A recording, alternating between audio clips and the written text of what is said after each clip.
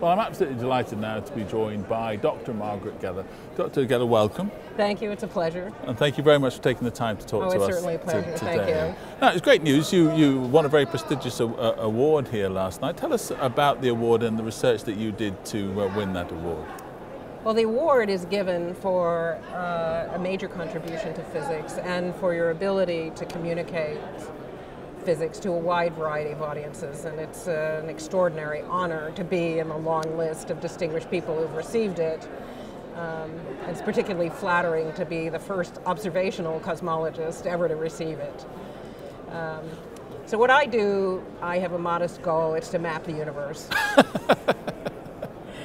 And I made some of the first maps of the way galaxies like our own Milky Way are organized in the local universe. And the remarkable thing is that they trace a very large pattern on scales of hundreds of millions of light years. And the pattern is that galaxies are in very thin structures that surround or nearly surround vast empty regions that we call voids. And it's turned out that this structure, which is the basis for what we now call the cosmic web, is the typical structure of the universe, and it's what we seek to understand. We seek to understand how the structure forms, what the matter is, because 80% of the matter in the universe is dark, so we know something about where it is and how galaxies trace it, but we don't know what it is. So perhaps a foolish question, but bear with me, so what are some of the practical uses of your work? Well, to me, the most practical use is that we as human beings are unique in that we can ask questions about our grander environment. It's what makes us great. And societies that don't do that die. That's certainly true in history. And I think that it's remarkable that we can ask questions about the universe, because it's not necessary that we would be a kind of creature that does. And what's even more amazing is that we can answer them, or some of them. And this is one of the things I try to communicate when I speak to the public, how we do science, why we do it. And so I think that that's the high road answer to what's the practical consequence. The low road answer is that in exploring the universe, we use the finest technology we know. So we use fiber optics, we use CCDs. Astronomy has been very important in the development of some of these technologies and in the development of image processing, in the development of algorithms to look for small samples in large data sets. And so that's something Google does all the time, or hedge fund managers do that all the time. So there are practical consequences, but in my view, that's the low road answer.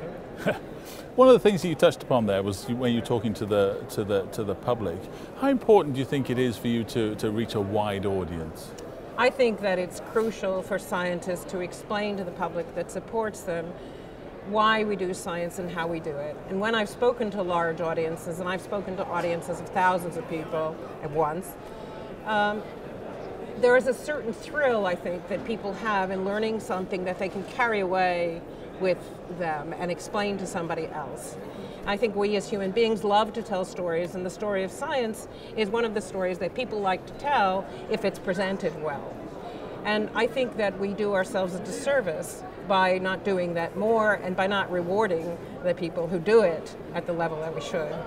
You raised a really interesting point about asking big questions. Yes.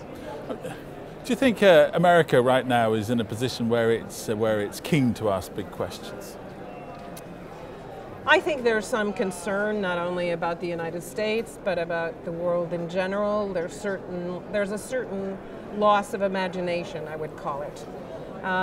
There's a loss of the idea that we can ask and answer big questions, that these are things that transcend us as human beings, that this kind of exploration, this kind of understanding of nature is something that's much bigger than we are, and it's something where we can compete, and it's beautiful. And I think, and it's what makes us great. And I think that's what is really lost in these times, and I fear that, and I think that scientists really have a duty to try to communicate that that's really why we do what we do. One of the other important things here is young people, is reaching out to young people. I mean, how important is it for your profession, for physics, to reach out to young people? Well, science, of course, can't progress without young people wanting to go into it. And I think one of the problems we have now is that the kinds of opportunities that we're offering to young people are not what many young people who go into science seek. That as science becomes larger and larger and more corporate, the opportunities for young people to be creative and to follow their dreams are fewer, it seems, than what they were when I was starting out in science. And I think that a lot of young people find that very disappointing, and I think those of us who are senior in science have to worry about it. And I think it's related to this question that we discussed about the dream of understanding. And I think it applies not only to science, it applies to the arts, it applies to everything we do that makes us greater than we are as individuals. Well, thank you ever so much. Well, I could talk about this all day with you, but thank you ever so much. Thank you, Appreciate too. it. It was Thank great. you. Thanks. Thank you.